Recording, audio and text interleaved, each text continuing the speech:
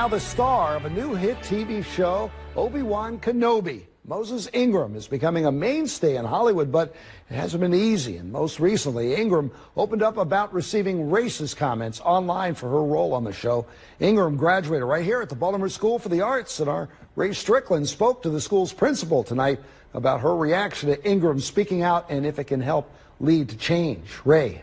A diversity hire, a loser. Those were among the comments Moses Ingram received from Star Wars fans because of her role in Obi-Wan Kenobi. But instead of just sitting there and taking it, Ingram decided to push back. And the principal at the Baltimore School for the Arts says she's happy Ingram stood up for herself, something she says was also a learning moment for her current students. Whatever the year was the great. Before actress Moses Ingram landed this role as Reva on the new TV show Obi-Wan Kenobi, she was a student here at the Baltimore School for the Arts. Ingram graduated in 2012, and the school's principal, Rosalind Cawthon, says her success is no surprise. Because she just has a special talent, a special ability with acting to just reach people. Protecting them. But she says she couldn't be more proud of Ingram after she called out fans of Star Wars who sent her racist and hateful messages online. But I love the fact she was like, I'm going to speak up for myself. This is wrong. I'm not going to stand for it.